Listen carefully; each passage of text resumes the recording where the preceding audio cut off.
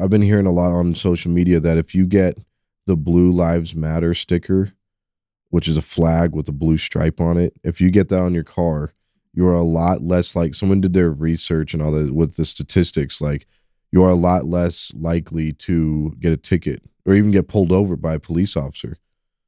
Just, just common psychology. It's like, just get one of those and they're probably not going to pull you. It's like, oh, they support the men in blue. Yeah, but the gangs will probably pull you over in the head.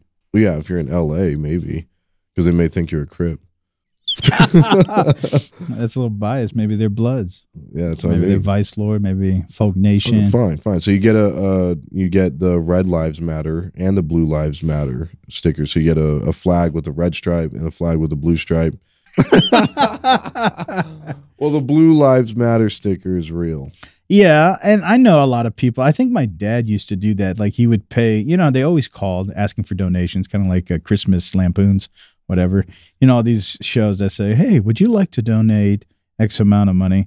And then they send you a sticker in the mail of their local sheriff department or police department, and you put it in your window with the whole intention of the only reason why anybody donates is the idea that they're probably not going to pull me over because they know I'm a donator. And my dad, I think, believed that. And he would put these like local sheriff department stickers that you can only get. Well, probably he never had a DUI.